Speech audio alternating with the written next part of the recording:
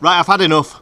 I'm over it. It's only been about a week or so since you last saw me, but that flashing immobiliser bulb that I've had to look at ever since fitting the standalone ECU to this car, it has got to come out. So that's what I'm going to be doing in this episode. It shouldn't take me too long. I'm hoping all I need is this Phillips head screwdriver, and the best thing, it won't cost me anything.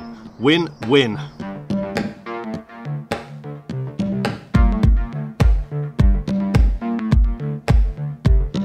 So this flashing immobiliser bulb symptom is perfectly normal. Apparently it's just what happens when you fit a standalone ECU like the ME221 to this car, but it's something I am not prepared to live with, especially this time of year when most of my driving is in the dark, which only makes it more of a distraction. So to fix it, I am planning to expose the gauge cluster in this car and yank the bulb. Simple. It should be, anyway. Let's do it.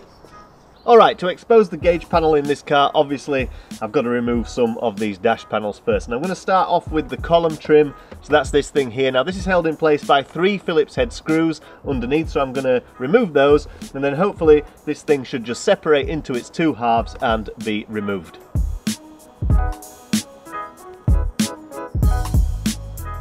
Three screws out, once again, don't forget to keep them somewhere safe, and thank you Mazda.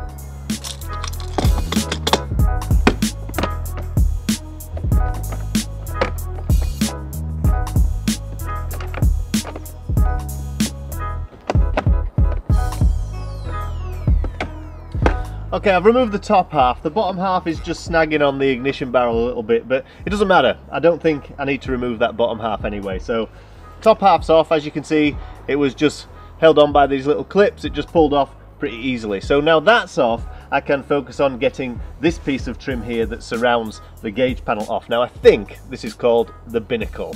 Maybe, you can correct me if I'm wrong. So this is basically, as always, clipped into place. So to remove it, it needs a good sharp pull towards me. Now, the difficult part of this is getting enough purchase on this thing. So I think I'm going to try grab it on these bottom corners here.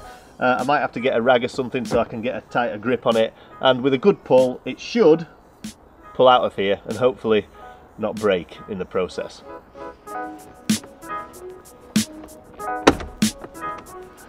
Well, we've got a couple of clips released there. I think there's a few more up top that need doing. Bloody hell. I have to summon my inner Hulk here.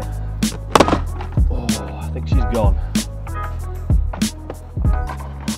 The question is, did I break it? No.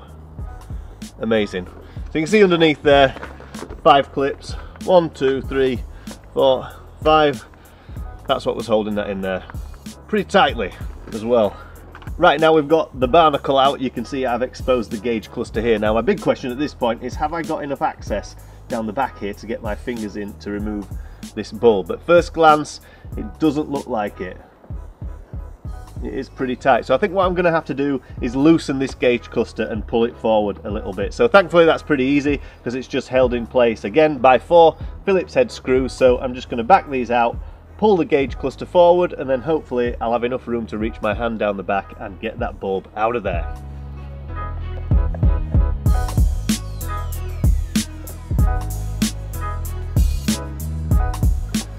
Right, I've got 3 of these screws out. This 4th one down here, hard to get to with this screwdriver I've got. What I really need is one of those stubby screwdrivers, but I don't have one. So, improvisation time. I lied. I did have one. 4th one out. Now, this gauge cluster should be loose, so I should be able to pull it out towards me.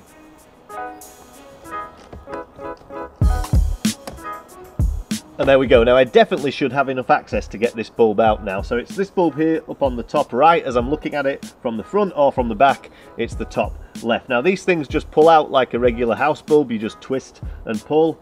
So give me 2 minutes, I should have this thing out.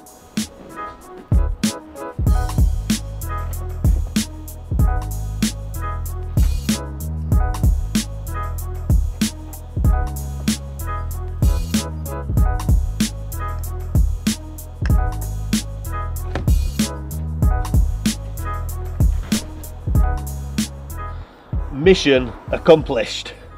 That is quite satisfying, let me tell you. So now I just need to reverse the entire process and put everything back together.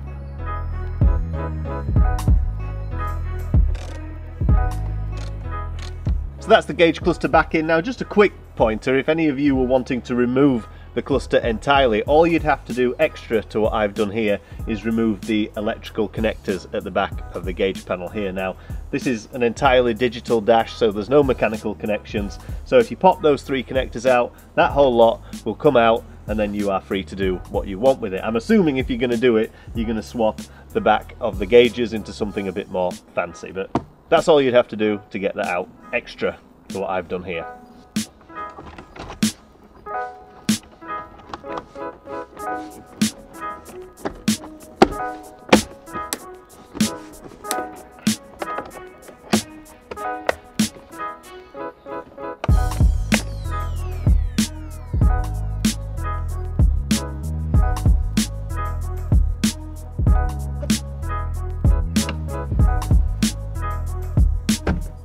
So a short but sweet episode this time around, but it's done a lot for my sanity, let me tell you, because driving to work at 5 o'clock in the morning with that bulb flashing in my face was kind of annoying, I'll be honest. And it's just one of those things that should you want to fit a standalone ECU to your car, that you're probably going to have to deal with whether you expected to or not.